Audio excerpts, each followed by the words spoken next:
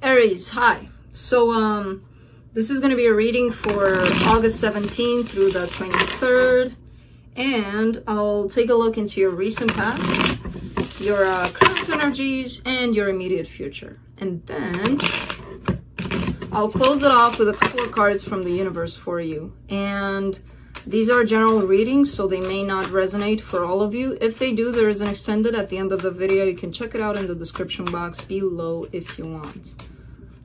Let's see.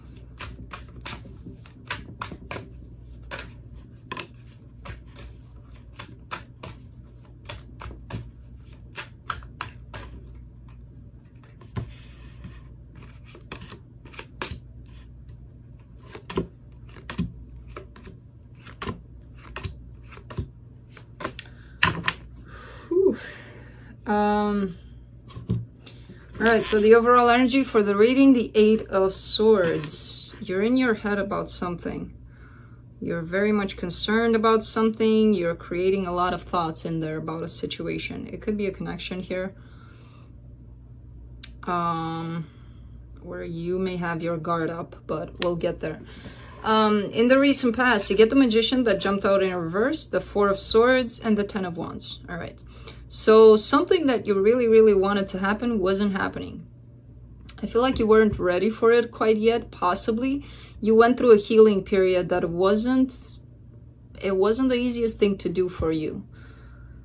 You know, you came out of something here pretty hard, pretty defeated, feeling pretty defeated, but then you kind of went in and came out of it, but something wasn't working out. Something was not manifesting for you. It wasn't showing up for you, even though you really wanted it. I don't know what. In your current situation, you get the Ten of Cups, the Nine of Wands, and the Four of Wands. There's a little bit of defensiveness, a little bit of rejection when it comes to possibly a connection here that you may have with somebody. It could be a marriage for some of you. But there's a little bit of, I need my space, you know? Could be you, could be them. In the immediate future, you get the Sun, the Five of Swords, and the Tower. Dum, dum, dum. Somebody's kind of kidding themselves that they're happy, and something happens that shows them that, no. That's not happiness. It almost feels like I would try to convince myself that I'm happy when I'm miserable. But I'm telling myself that so many times that I actually start to believe that. But I don't feel that. I feel like I'm miserable. I think I'm happy. I feel miserable, right? So that's and something's coming for this person who believes this. That's kind of like, it's gonna wake them up to the reality of how they truly feel. You know? Let's see. Let's clarify. Let me clarify the Eight of Swords.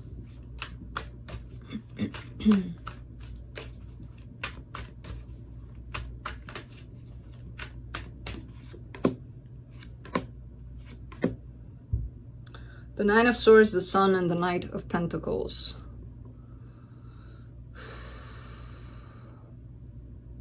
You're heading towards a good place. You're heading towards happiness. And it's kind of like you feel it. But the movement is so slow that you get caught up in all of these other energies of when is it coming? Why am I not there? Why am I not happy? Why is it not happening now? What, you know, all of that. That's creating a lot of anxiety for you in this path of yours towards happiness. You're heading there. Do not let these thoughts and anxiety take you off course. Let's clarify the Magician in reverse.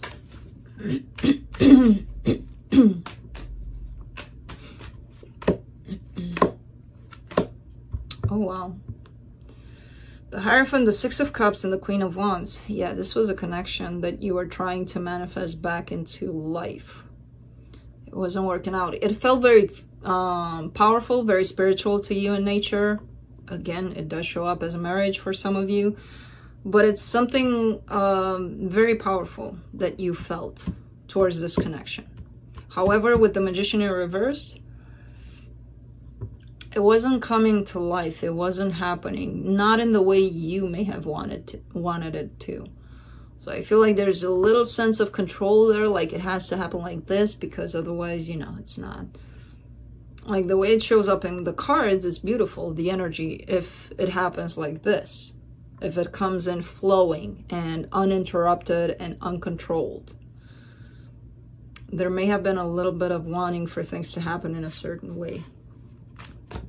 But then some healing followed. So maybe you dropped that control. Let's do the Four of Swords. Talk about control. The Emperor, the Three of Pentacles, and the Four of Wands. There you are, showing up in your power there.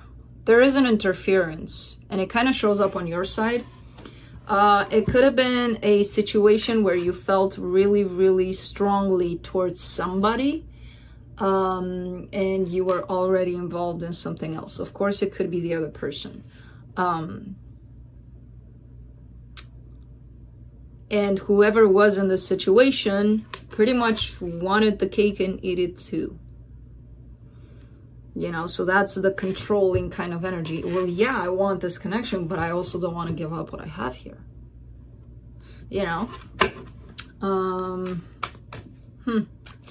Let's see the Ten of Cups in the current situation.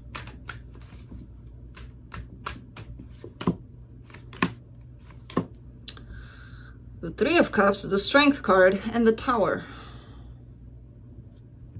Lots of major arcana showing up here. Whatever's happening right now for the two of you, and especially for you, it's divinely guided. So trust that if you're down and screaming at the top of your lungs that you can't take it, that it's gonna turn out to be for your own good. You're healing something. There is possibly a reconciliation at stake. I feel like somebody's going to sabotage that. Either you or them, or the both of you. The energy is there for it to happen. Somebody's kind of like throwing it to the trash. Let's clarify the Nine of Wands.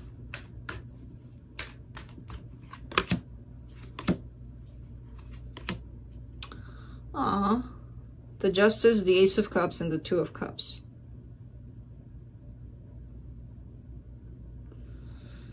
Things can be so simple if we let them.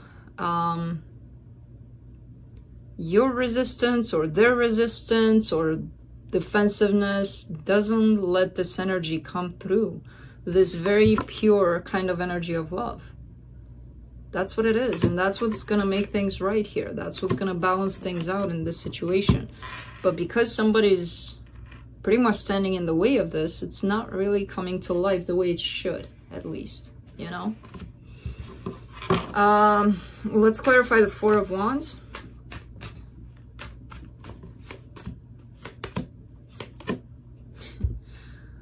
The Seven of Cups, the Empress, and the Ace of Swords. Yeah. It does feel like somebody may be tied up in another situation, but for them, there's only one person in their heart, and that's their Empress. They're looking at options, and the only option that makes sense to their heart is their Empress here, that they want to go towards, and that's you. You're the Emperor. So let's clarify the Sun in the immediate future.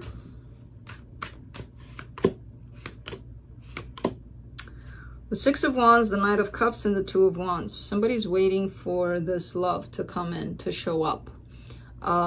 Just even the waiting part kind of makes them giddy, kind of makes them, yeah, it's going to happen. I'm so happy that it's going to happen. Kind of like knowing, really, really knowing that it's going to happen. It takes time. It takes some waiting. It takes some patience. But this person is kind of like, just knows, you know? Let me clarify the Five of Swords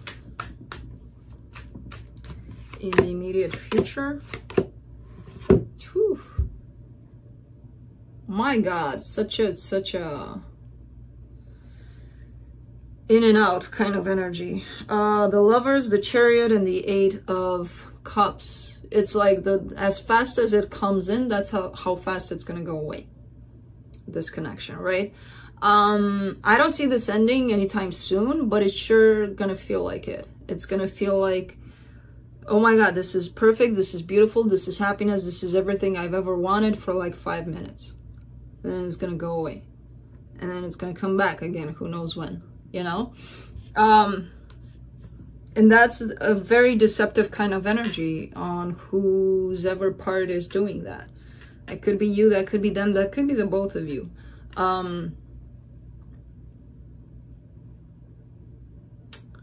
You know, when somebody really, really wants for something to happen, and when that thing happens, they usually run the opposite direction.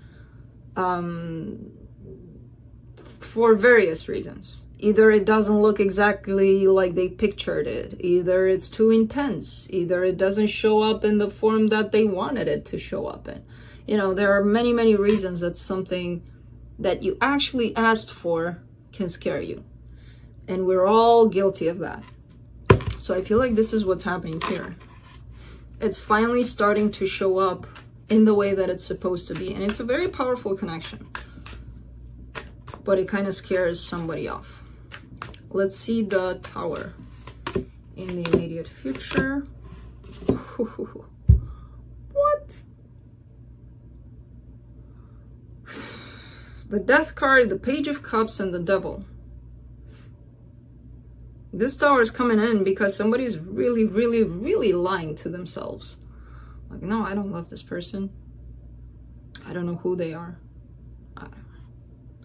Could be you. You know, could be them. I don't know. But whoever's doing that, that's something that they need to work with. That shows up as a devil energy, as the problem in all of this, right? The rejection of all of this.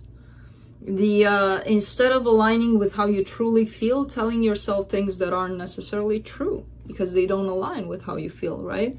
So somebody's saying, no, I don't wanna offer love here. I don't no. But it shows up with the Devil card, which tells me you lie, if that's you, you know? So I would take another look at that. But whenever you decide to tell yourself that, a Tower moment is going to come in for this connection. Another one, because you got towers everywhere here. But yeah, there's a lot of back and forth, back and forth, back and forth. A lot of that going on.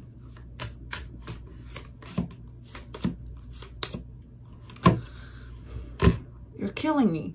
The King of Swords, the Queen of Pentacles, and the Star. You both want each other. That's the bottom line. You both want this.